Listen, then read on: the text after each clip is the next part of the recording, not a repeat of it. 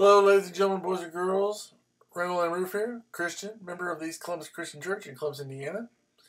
Today is Sunday, June 27th, 2021 AD.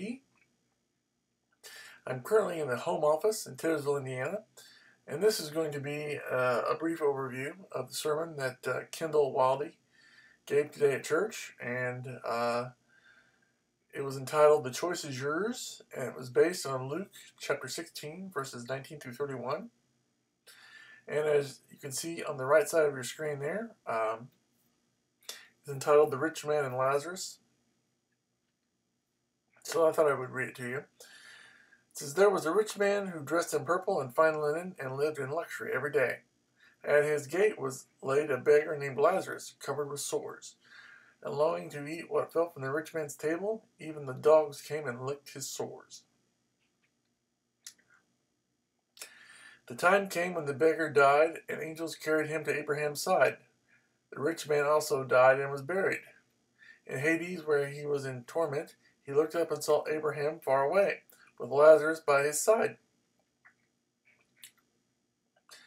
So he called to him, 'Father Abraham, have pity on me, and send Lazarus to dip the tip of his finger in water and cool my tongue, because I am in agony in this fire.'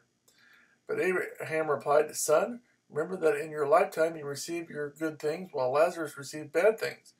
But now he is comforted here, and you are in agony.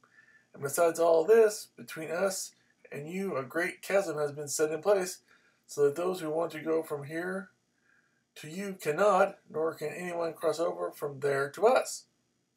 He answered, 'Then I beg you, Father, send Lazarus to my family, for I have 5 brothers.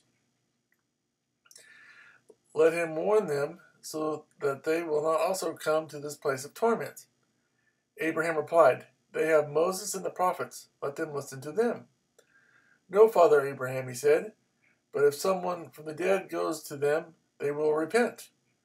He said to him, 'If they do not listen to Moses and the prophets, they will not be convinced even if someone rises from the dead.' So, here's your 2 choices. Heaven or hell. Where are you going? I'm a Christian. I'm going to heaven.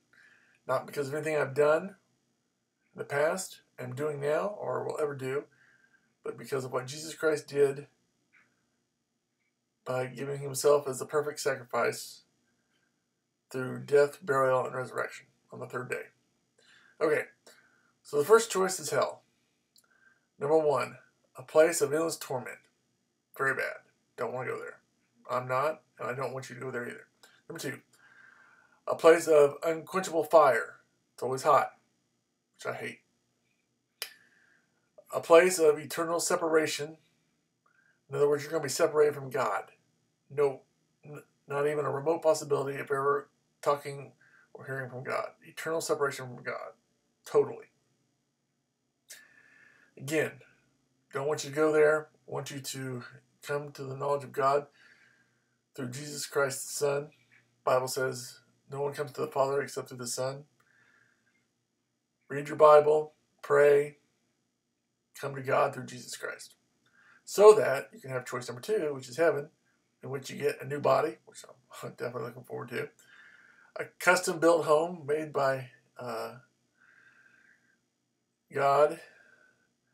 A perfect place to live.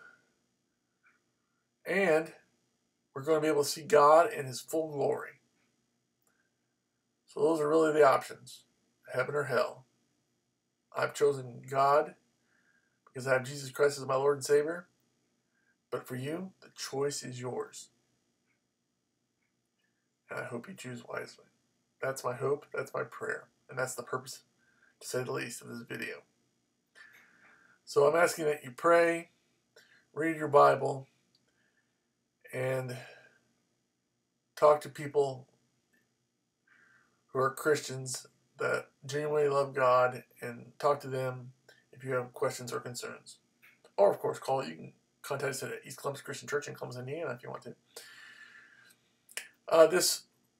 The full video of the sermon is on YouTube.com, and you can watch that if you want to on the East Columbus Christian Church YouTube channel.